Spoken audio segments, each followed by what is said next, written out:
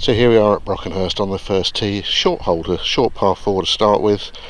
Big boys will be going for the green here in the right conditions. It's really tricky though in the summer with hard greens to get the ball to stop, particularly see down there. I'll take a photo from a bit closer up. There's a bank right at the front of the green, pitch over that, and it's really difficult to get the ball to stop. See a perfect tee shot there to open up that flag, which isn't about the most difficult place.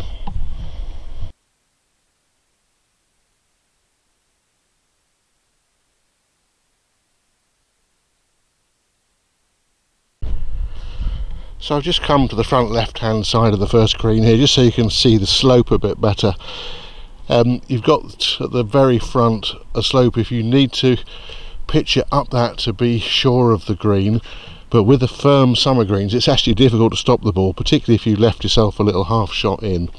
It's often more sensible to drop the ball short, let it run up, but where that flag is tucked right behind that bunker you can see, so really difficult to get it close.